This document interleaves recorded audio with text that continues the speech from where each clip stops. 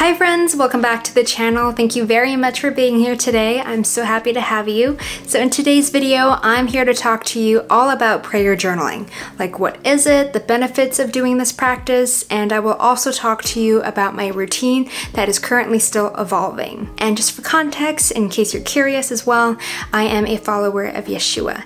Now without further ado, let's begin. Prayer journal is a journal that contains your prayers, basically. So a prayer journal can be in the medium of a notebook, like this, or it can be in the medium of a binder like this, or it can be on your digital device. You can prayer journal using a certain system like the acronym ACTS, you can use prompts, or you can treat it more like a diary and just do some free-flowing stream of consciousness writing. You can prayer journal daily, weekly, a few times a week. As you can tell, this is all up to you. For a few months, I actually prayer journaled daily, and it was intense, and ultimately I gave up that practice, that kind of style of journaling, because towards the end of those few months, it became more of a chore than this prayer journaling practice really being an intentional thing for me to do. With that being said, I'm still trying to figure out a routine, a system that really works for me, so don't feel like you need to force yourself into a regimen right away. Here are 4 benefits I have found in prayer journaling thus far. Clarity and specificity. Prayer journaling has helped me stay so focused on my prayers. So do you ever find yourself praying, especially when you're tired, you're getting sleepy, or you just woke up and you start praying, and then lo and behold, you start drifting off onto whatever. You could be thinking about what you're gonna have for breakfast, or you could be thinking about some random hypothetical scenario. I don't know what goes in your head, but I'm sure you can relate. And you feel bad about that. I feel bad about it because I'm like, I was praying, I don't know where I went, and I really need to stay focused. With prayer journaling, because you're putting pen to paper, you can be so present in your prayers because you are really thinking about what you want to say, what you want to write. There is so much intention put in my journaling because of how specific I get as well. So with specificity, it really gives you this opportunity to realize how much there is that you can pray about. You don't want to treat your prayer practice as if it's just reciting a bunch of things that you need to say that you're grateful for without the heart or the spirit, you know? Vulnerability and honesty. In prayer journaling, this is a place for you to be completely vulnerable and honest, as prayer should be. In a way, prayer journaling is like keeping a diary. It's like every entry you make is like a letter you send to your Heavenly Father saying, this is how I'm feeling, this is what I'm dealing with, this is what I'm grateful for, this is what I'm thankful for, this is what I'm petitioning.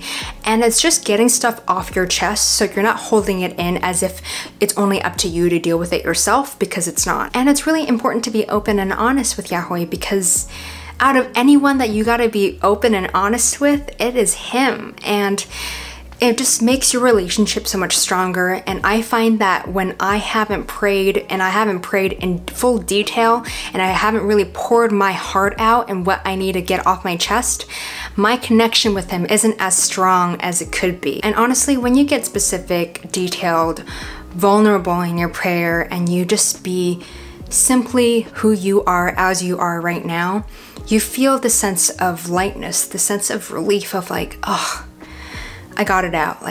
This is where I'm at, and I'm just gonna believe in you and trust you and believe you to help me, to carry me through this, to guide me by my right hand. And it really reminds me of Psalm 32. Let me pull it up. In Psalm 32 verse 3, it says, "When I kept silent, my bones became old through my groaning all the day. For day and night your hand was heavy upon me. My sap was turned into the droughts of summer, Selah." When you don't confess, when you're not in repentance, and when you don't come to your Heavenly Father in just brokenness and understanding your depravity and just being honest about what you're struggling with and not putting up a front, there is that heaviness, there's someone pressing you. And when you confess and you repent and you just state where you're at, it says here in verse 5, "I acknowledged my sin to you, and my crookedness I did not hide. I have said, I confess my transgressions to Yahweh, and you forgave the crookedness of my sin, Selah." So I just want to say, I am no Bible teacher. That's just like my connection when I think of prayer and being honest in prayer. It reminds me of this psalm and those few verses. Honestly, just do your studying. Don't take my word for it. I just don't want to send the wrong information out there, but I hope in saying that it is encouraging for you. Tangibility. Prayer journaling is a tangible way for you to document and reflect on your spiritual journey and your relationship with Yahweh. You can literally flip through and look back on what you prayed about like a week ago, 6 months ago, if you've been prayer journaling for that long, and see where you're at right now with your life. And you can also see like what prayers have been answered and what prayers have not been answered in the way you expected them to be answered. That's very important. Prayer journaling is so helpful for spiritual warfare because every time I show up to my desk to journal, especially on the days that, you know, it's tough and I feel so hard pressed already, when I show up to my desk, it's like arriving in my little but mighty war corner, if you will. I put on the full armor of Elohim as noted in Ephesians 6 because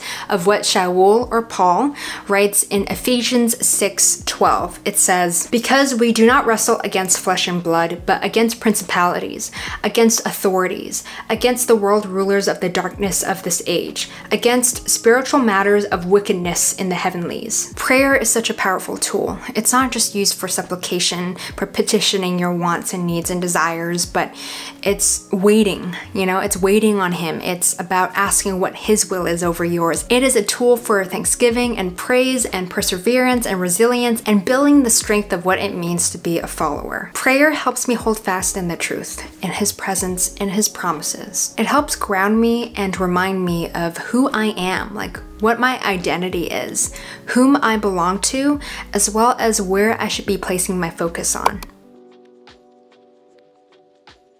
Before we get into my routine and the supplies I use, I would like to drop a few gentle reminders for you, if you don't mind. Out of anything I say in this video, I pray that this is what you remember. There are many ways in keeping a prayer journal. What I'm showing you is what has worked for me for a period of time. It's still evolving, it's still changing, and so will your prayer journaling style. You might find that this is too much for you or it's not enough, so please take what resonates and leave out what doesn't. Ultimately, let the Spirit guide you. It is not about the style of journaling you're doing or the prompts you use or how much you write, because really, the Spirit supersedes all of that. Your relationship with Yahweh is special and unique, and I think it's safe to say that your prayer journaling style or method is going to be special and unique as well. So please don't worry about subscribing to a certain method or style of journaling. I think as long as your prayers consist of true repentance, of confession, of thanksgiving and praise, and not just straight up petition, then I think you're off to a great start. I really don't want to come off as if I know how to pray and I know how to prayer journal, because I have no authority to teach.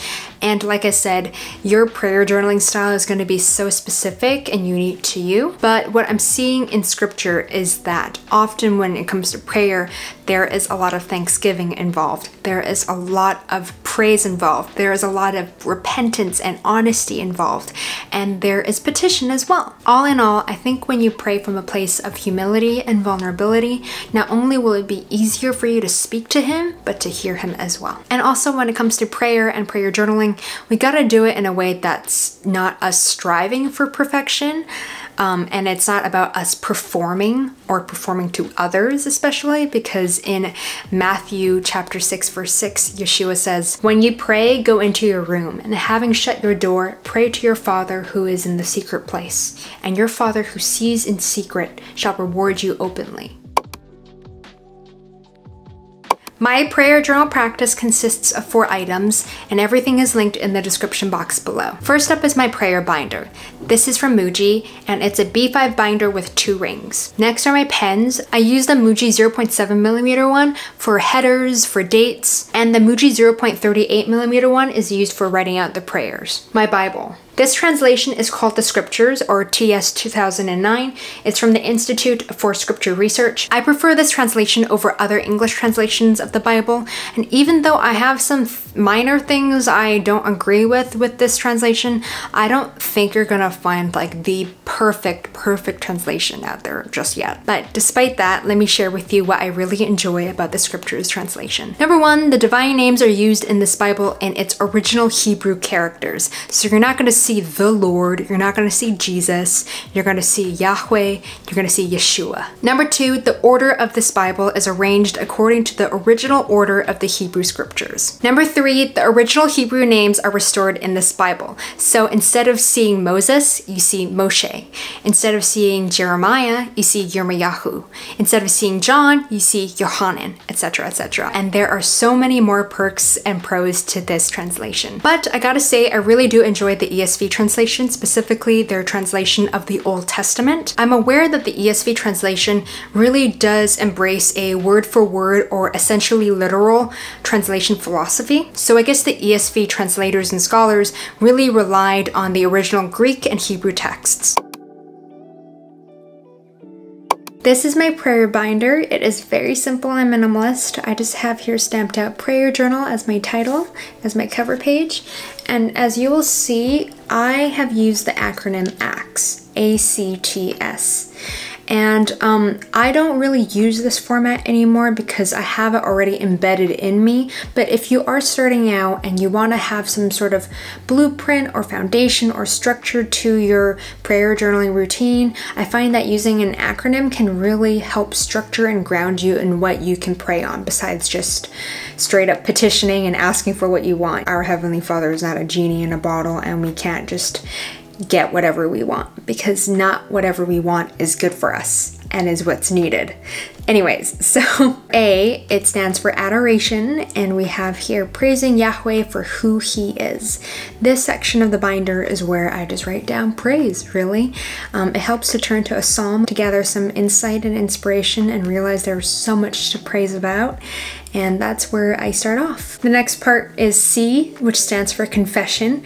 And here we have confession, humbly acknowledging your sins before Yahweh. So this section is very like a diary, I would say. It's where I just dump out whatever that's on my mind, that's like on my heart, that I really need to say, whether it's something I've transgressed about or it's something that's been eating at me for a while and it's still not resolved.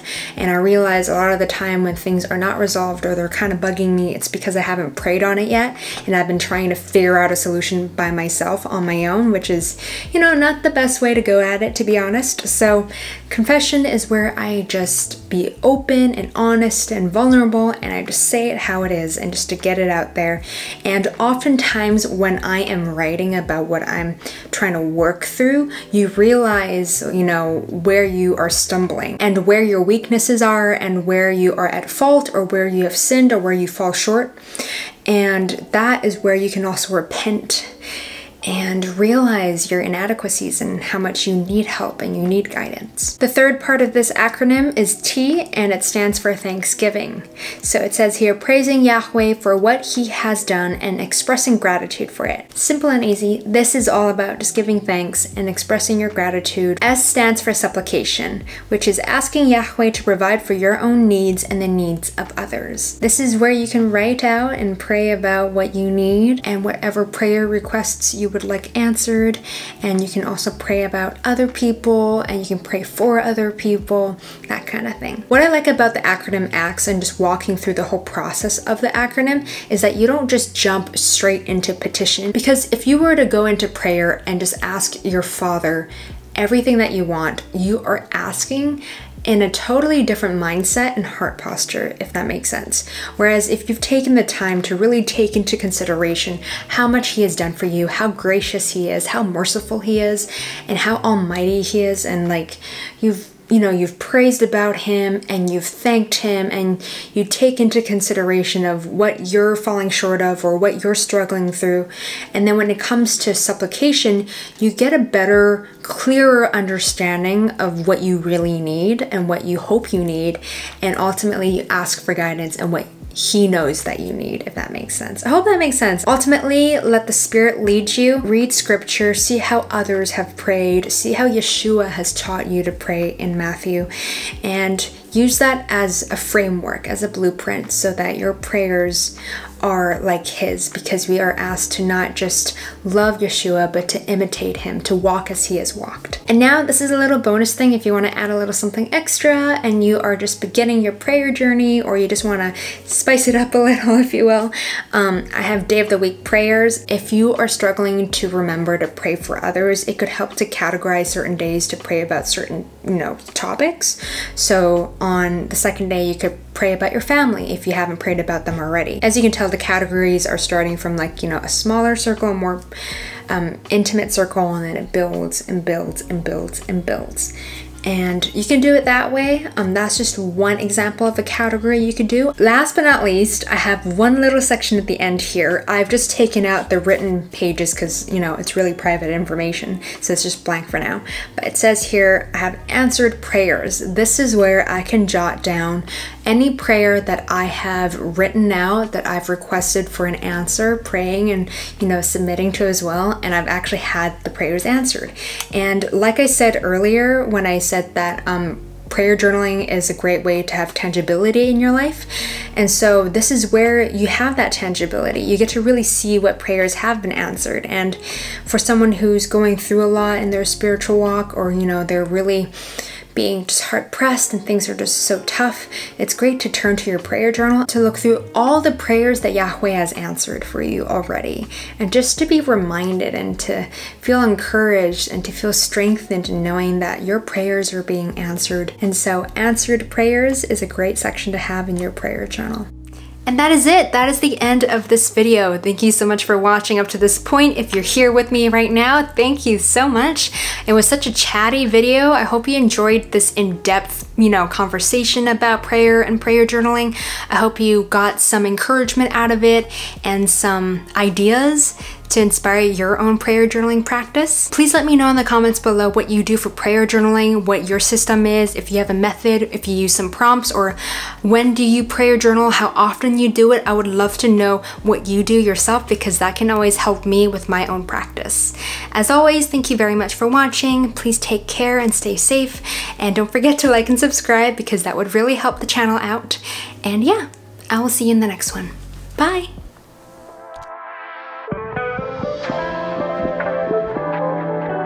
Thank you.